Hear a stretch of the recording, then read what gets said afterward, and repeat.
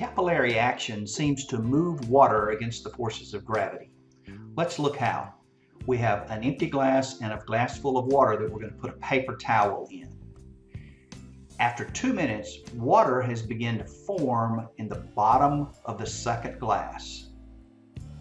Now, after 7 minutes, the water's depth can be seen at the edge of the glass, here. Now, after 25 minutes, the water's depth can be clearly seen through the glass, and it will continue to wick water through the processes of capillary action till 50% of the water, almost now, 60 minutes later, 50% of the water has moved from one glass to the other.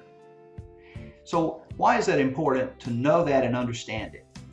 When you build a home and the contractor allows the siding to touch the roof, it will rot here, along with poor maintenance. Here, the bottom of the siding is so rotten that the siding itself is beginning to slip down the roof. It's important to have your home inspected by a professional home inspector.